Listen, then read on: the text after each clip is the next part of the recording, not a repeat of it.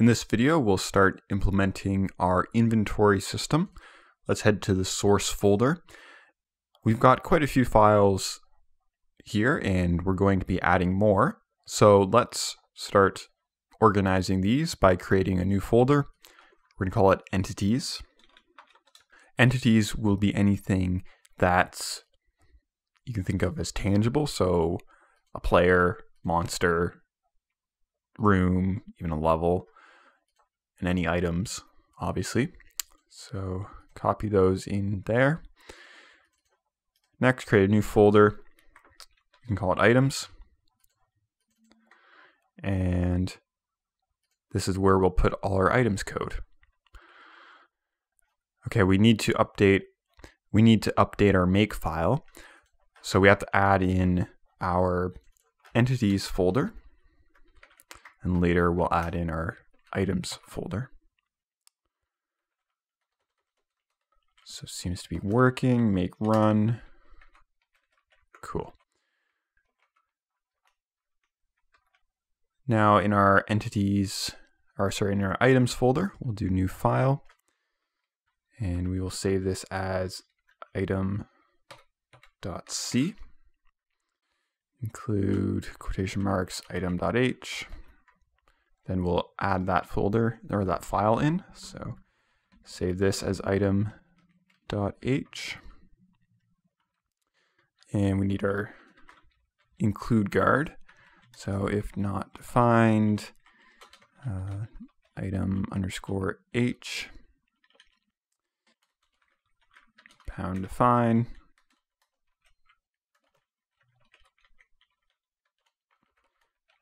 and if.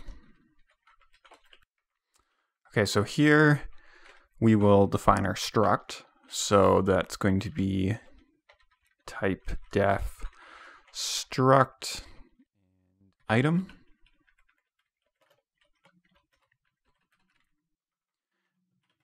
Now this is going to have a identifier called item type, and this will be an enum. So it's just going to be the type of the item. We haven't used enums yet, but we use type def enum in the name of the data type, which is going to be item type, or not the data type. But okay, so here what we can do now is we can add in basically labels, and the labels will get a numerical value. So we can do what are going to be our item types. It will be weapon, a lot of type in there, so we know it's a type identifier. And potion underscore type. So we'll just start with that.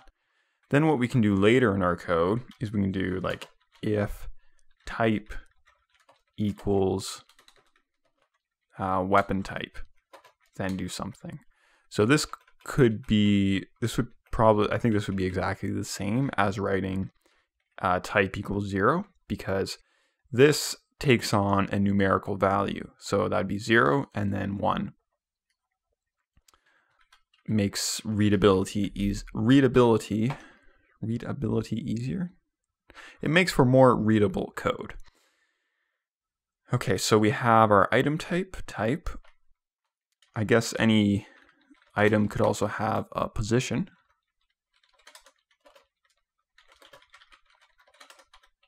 Not exactly sure if we'll use that, but then what we also want is each type of weapon is going to have its own struct. So a weapon might have different features than, say, a potion type. And who knows, we might think up other strange item types. So we're going to use what's called a union.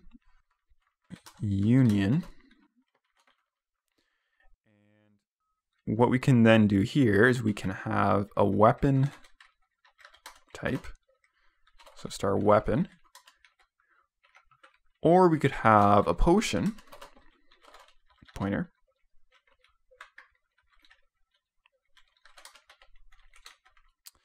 And then we can name this something. So we can say just item.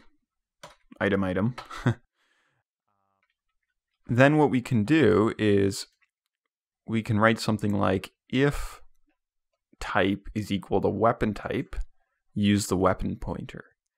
But if the type is equal to potion type, then we'll use potion. Okay, so finally we're also going to have a char string for the weapon, and it'll just be an array 256. So this is going to need a weapon type and a potion type. So that's going to be pound include weapon.h and potion.h and position.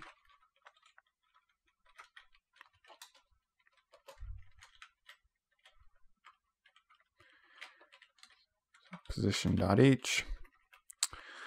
Okay, now obviously these two files do not yet exist, so let's create those. This is weapon.h. We need our include guard. We can save this too. Weapon.h. Not defined. Weapon underscore h. Pound define. Weapon underscore h. Pound end if. Then type def struct weapon. We're going to have a weapon type as well. So we have an item type and we have a weapon type. So a weapon is an item, but there are different kinds of weapons. So just call that there. And then we'll just do some simple ones like int attack and int health. Because weapons can have health, and they can, if you use a weapon too much, it might disappear. I don't know, whatever.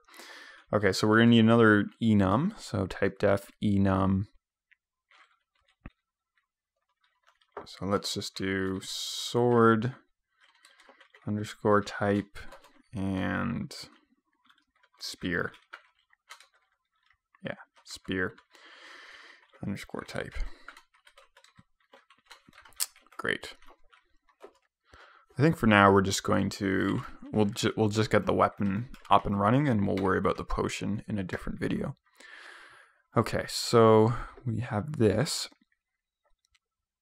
Now what I'm going to do is I'm going to create a file called, in our source, in items, create a new file. I'm going to save it as item factory.c.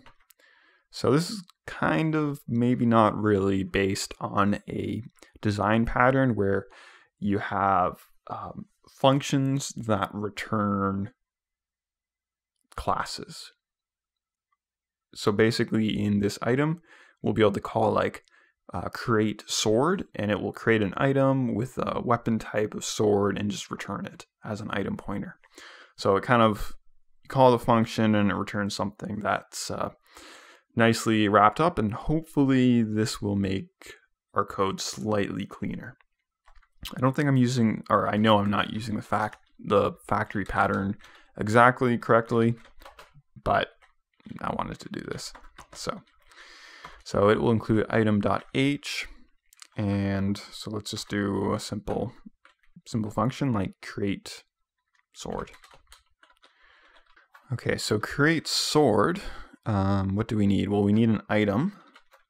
So it'll be item star item equals malloc size of item. So that gives us our item, and it will return an item pointer as well. So item has a type. So the item type here is going to equal weapon underscore type. Okay, and then so item has a string. So we'll do string, which we need to use string copy. So we'll use string copy, item string, and we're going to copy sword to it. So sword. So we need the item to be a weapon. So item item dot weapon. That's how you use a union. So if we were doing a potion, this would be like dot potion. We're doing weapon. So equals, and we'll let the malloc, and that's going to be size of weapon.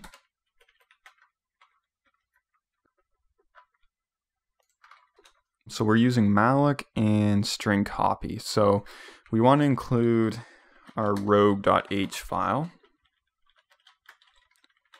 And that has, go to our rogue.h, that has standard lib, which has malloc, and we also need the string header. So string.h. Okay. Returning weapon. Item. And let's, I guess we can set in an attack value and a health value for the sword. So item weapon attack equals attack. And then health too.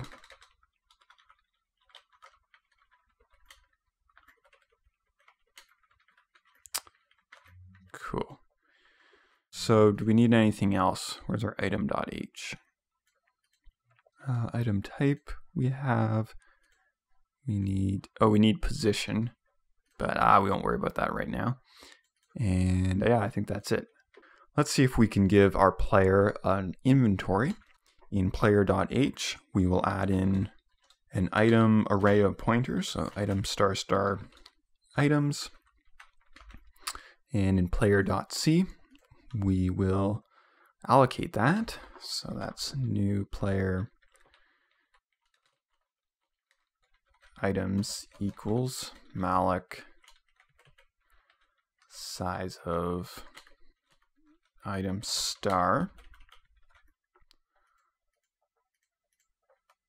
Now, give player starting weapon. So this will be new player items, and we can say equal.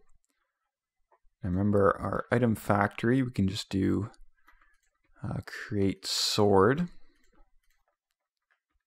And it will be a basic weapon, so an attack of 1 and say a health of 20. And that should work, maybe. We're going to need to add this. So we can just add these in the item.h header file.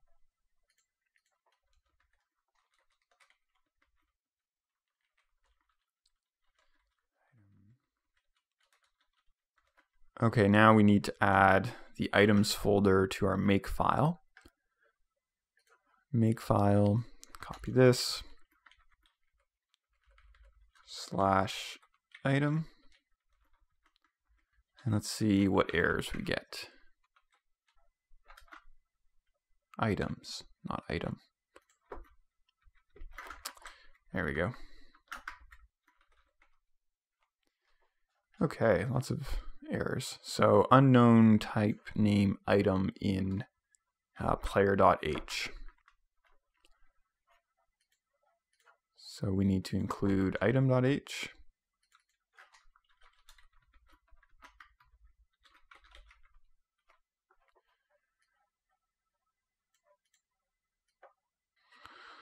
Not, so that's our union. I don't think that's a dot. What we can actually do is we can say weapon or sword, weapon star weapon equals malloc size, and then just copy this here So here we've created a pointer to a weapon, and then we can here we set the values. Then we say item.weapon equals weapon. Does that solve that particular issue? Unknown type name weapon type in weapon.h. We didn't name it. So we didn't name our enum here. So just paste that in at the end.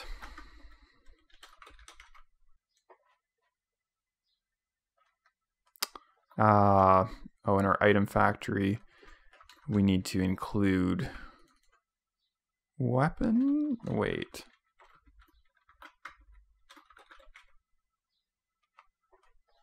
No. Okay, item factory weapon undeclared.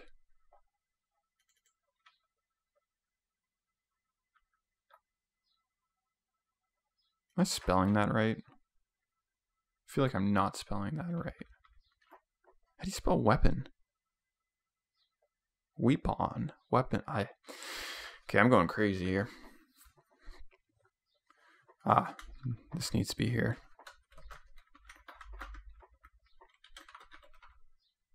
There we go, that's better.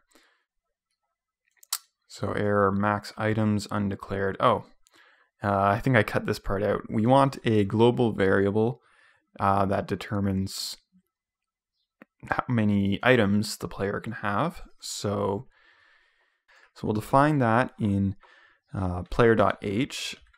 It's global, so int max items, and then we'll initialize it here. So just set it to 25. And last error, we need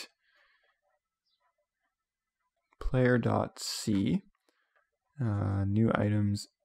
We need to, so it's going to be 0. Now, we want to keep track of how many items the player has. So in player.h, we'll just add another int, call it number items. And so that will start at 0. And instead of using 0, we'll use that. And then we'll initialize, or we'll increase it. So new player, number items, ++.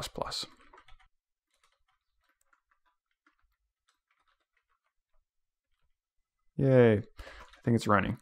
Okay, so we actually have no way of telling whether or not we have a weapon at this point. So we're going to add in screen.c, we're going to add in a new function. So it's copy print game hub. We will call it print inventory. And it will just take in the player. And we're going to move to the line just below where we print the game hub, and we will call it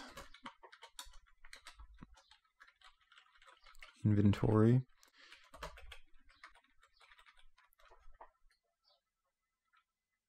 Okay, now we want a for loop to loop through all the inventory items. So we need a counter variable, I equals 0, I is less than player number items, I++, and then we'll go print W, and we will print the string of the item. So that's going to be player items I string. Should be at least. So this function never actually gets called, so we need to call it from, let's see, I think it's game loop. So where's our game file? Game.c, game loop. So we're going to change this to while 1, and we're going to say if char is equal to q, Then we quit by breaking. So break it out of the while loop. And we're going to say if char is equal to, sorry, that's not 1, that's q. Or char is equal to q. And then if char is equal to I, we'll print the inventory. Or char is equal to. And then here we can just say else. We do all these other things.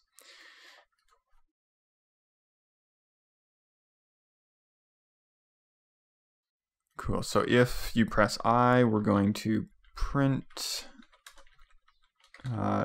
inventory. And you pass in the player. So that's level user. And then that, I think this needs to go in utils.h. Okay, let's see if this is working. So make run, start game,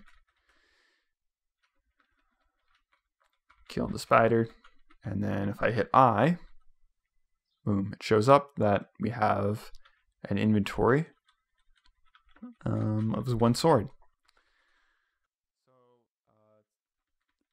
The inventory doesn't do anything for us right now, but we can obviously use this system now to, I guess, find dropped items, and then we can also use the item as a modifier in the combat function.